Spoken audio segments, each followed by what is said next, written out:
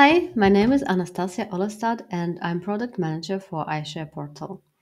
Today I will tell you about the new features in the latest iShare portal release.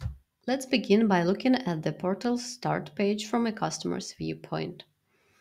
iShare portal has different modules like ordering and request for quote, but today we will focus on the invoice module and the invoice control functionality.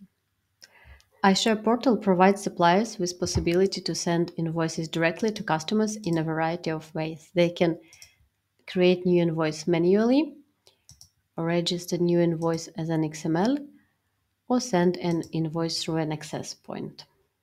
Moving on, we have the import control feature. Customers can activate this feature to set up specific validation rules for their invoices. For example, specify requirements to the presence and format of value in invoice fields. If an invoice doesn't pass these rules, the process is halted and the supplier is notified to correct the invoice. This ensures that only accurate and compliant invoices are sent to the customer.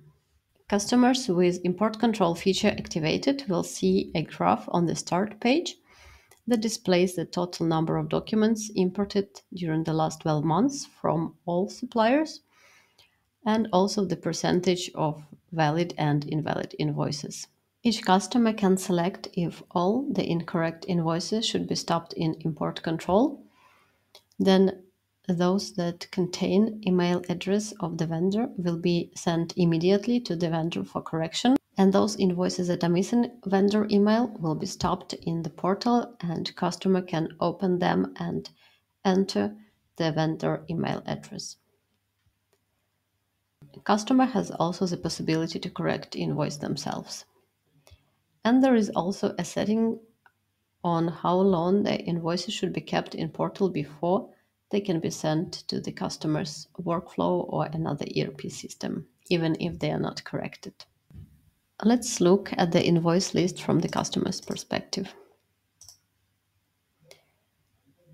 Here I can see that some invoices requires correction. I can also filter by the status to see only the invoices that requires correction, and here supplier status states that it was sent to supplier. It means that iShare portal knows email address of the vendor and the vendor received email about invoices that needs to be corrected. I can also open an invoice and send notification to supplier to correct invoice.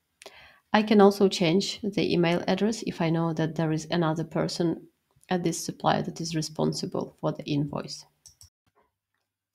I can easily navigate between the invoices in the filtered list by buttons Next and Previous. In this case, there are only two invoices available since I filtered by Requires Correction. And each invoice has the Log button in the left corner. Here all the actions in the document history are listed. Now let us switch to the supplier's view of the iShare portal.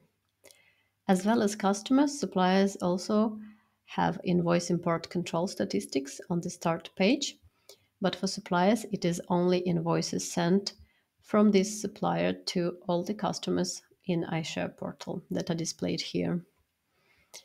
And on the left panel, I can see the list of my tasks as a supplier. I need to correct two invoices, and I can reach them directly from the left panel.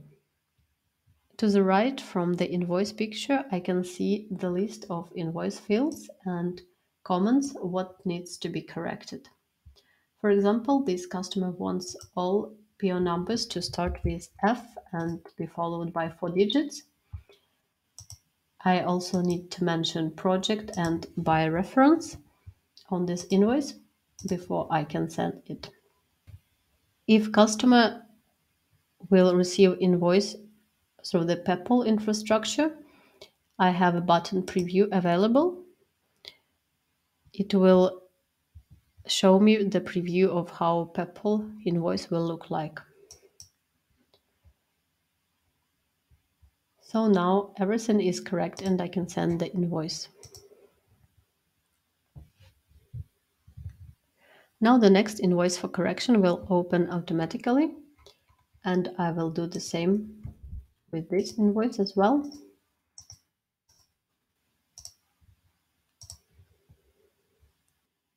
And now when all invoices are corrected, I can see that statistics changed and all my documents are marked as corrected by vendor.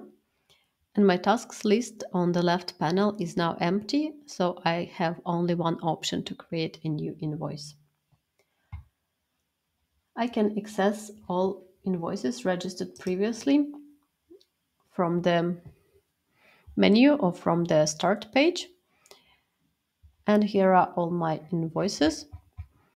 And finally, all invoices that are older than 1 year will be moved to the archive.